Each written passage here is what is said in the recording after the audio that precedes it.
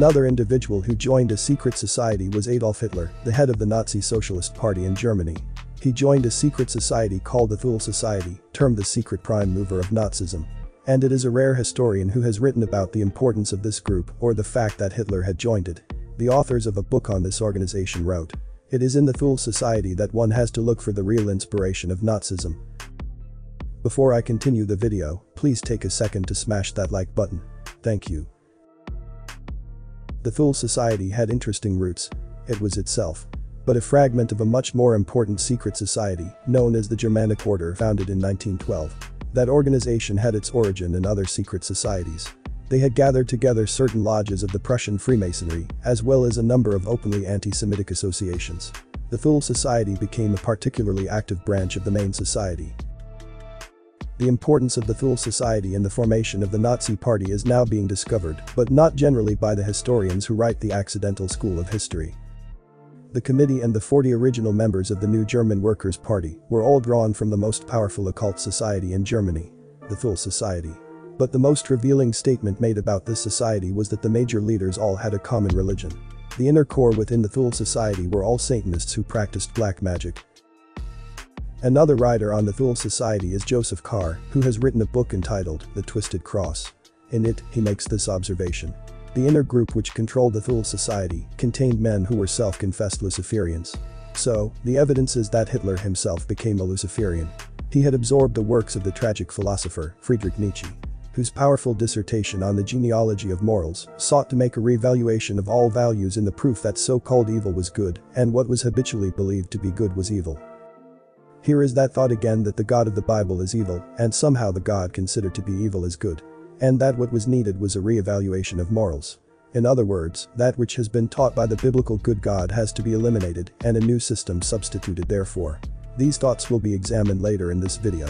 But Hitler also acknowledged the role of Freemasonry in his life. In Hitler's observations, published under the title Hitler Speaks, one can rediscover the important role played by German Freemasonry as a model for esoteric structuring of the Nazi Party. Just like so many other secret societies, the Thule Society had an esoteric structuring. That must have meant that there were two classes of members, those who knew what the secret was and those who didn't. But there is evidence that Adolf Hitler was one of the members of the society that knew. The man who played the most important role in Hitler's life was Dietrich Eckart, one of the original 7 who founded the Nazi Party and who was in fact called the spiritual founder of Nazism. One writer wrote just how important Eckart was in Hitler's life. Adolf Hitler himself considered Eckart as the most important influence on his life. It is known that Eckart had experimented with numerous drugs in an attempt to reach higher consciousness. It is now being discovered that Hitler also attempted the same thing. Hitler attained higher levels of consciousness by means of drugs and made a penetrating study of medieval occultism and ritual magic. Eckart has been called a dedicated Satanist and the central figure in a powerful and widespread circle of occultists, the Thule Society. But he was also believed in the future appearance of Lord Maitreya, the hoped-for New Age Messiah. Eckart participated in a series of seances with 2 Russian generals who had left their native land to come to Germany. During these seances, Eckart and his associates were told of the imminent appearance of the German Messiah, a Lord Maitreya. And he deliberately guided the career of Hitler into the occult world of Satan and Lucifer worship. When he lay dying, he told those gathered at his bedside, "Follow Hitler. He will dance, but it is I who have called the tune. I have initiated him into the secret doctrine, opened his centers in vision, and given him the means to communicate with the powers. Do not mourn for me. I shall have influenced history more than any other German."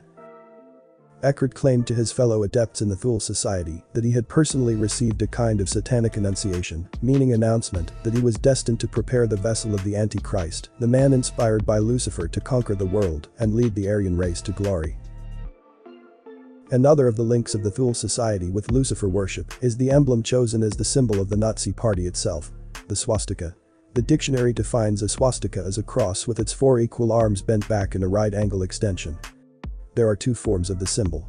One with its arms bent to the left and one with the arms bent to the right. The former is universally a symbol of good, while the latter is universally a symbol of evil. Hitler personally selected the final design of the Nazi blood flag, the one carrying the swastika as an emblem representing the Nazi Party.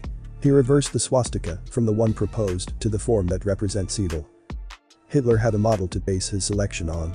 The swastika was the symbol of the Thule Society. Its official insignia.